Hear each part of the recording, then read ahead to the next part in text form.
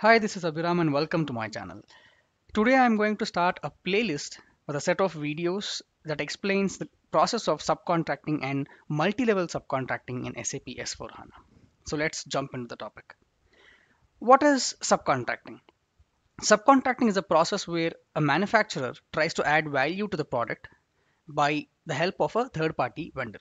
So the vendor might add another component to that particular product or add some value in terms of service to that particular product, and the end product will be different than the original material that has been supplied by the manufacturer to the vendor. For example, let us take a laptop manufacturer who manufactures the laptop and wants to add labels to the laptop. So for the process of adding labels, they will send this laptop to the third party vendor who will add the labels and send it back to the manufacturer. So this process of adding value to this by a third party vendor is called as subcontract. From SAP's perspective, we treat this entire subcontracting process as similar to a normal purchase order or the P2P cycle with a small difference. First, we will consider this entire process as a receipt of this final product from the subcontracting vendor. So we will raise a purchase order with the material as the final product, and the vendor will be the subcontracting vendor who is adding the value to this product. But before we post the goods receipt, first we need to issue the goods from our inventory to the subcontracting vendor so that he can perform the activities on that. So we post a goods issue, and after the vendor adds value to this product, we will post the goods receipt and the invoice receipt for the final product. Before we go further, please subscribe to my channel to encourage me to post more such content. Now let us see how this subcontracting process impacts the FI module. When we create a purchase order, we do not have any accounting impact. And once the goods is issued to the subcontracting vendor from the manufacturer's inventory, only the goods is transferred, but there is no actual accounting impact. The accounting will start impacting from the goods receipt process. So the first one, the once we post the goods receipt, the final product, whichever we are receiving from the vendor, the stock of this final product is debited and the subcontracting inventory change account is credited.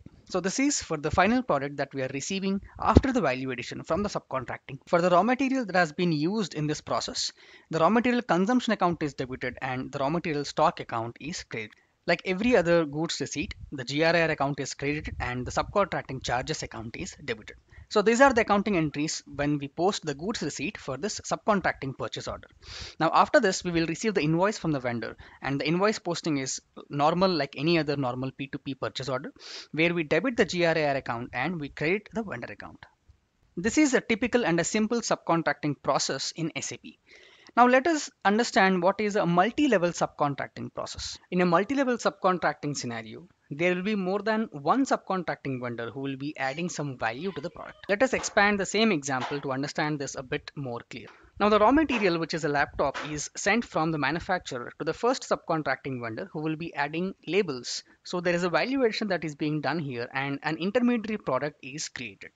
Now the subcontracting vendor 1, instead of transferring this material directly to the manufacturer, this will be transferred from the subcontracting vendor 1 to the subcontracting vendor 2, who is supposed to do some packaging onto this material. Now this intermediary product is now packaged by this vendor 2 and it will turn into a final product which is sent back to the manufacturer.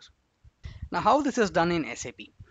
First, we are going to create a purchase order, but now instead of creating a purchase order for the final product, we will create a purchase order with the vendor as the first subcontracting vendor and the material as the intermediary product.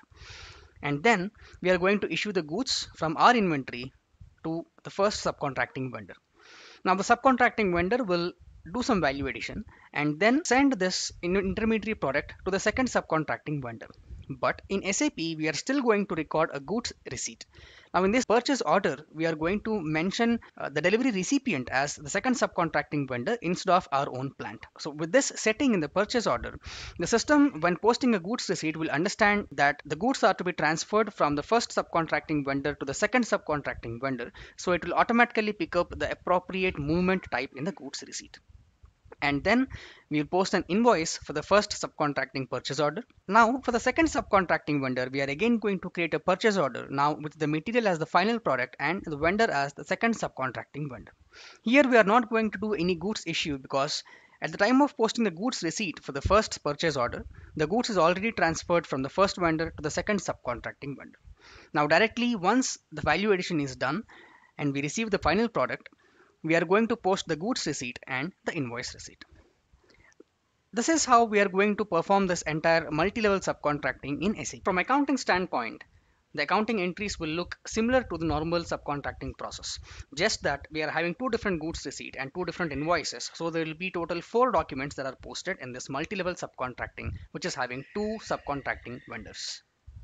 In the next video in this series, I'm going to show the configurations required for the subcontracting and execute the end-to-end process in SAP. So until then, stay tuned. Good luck.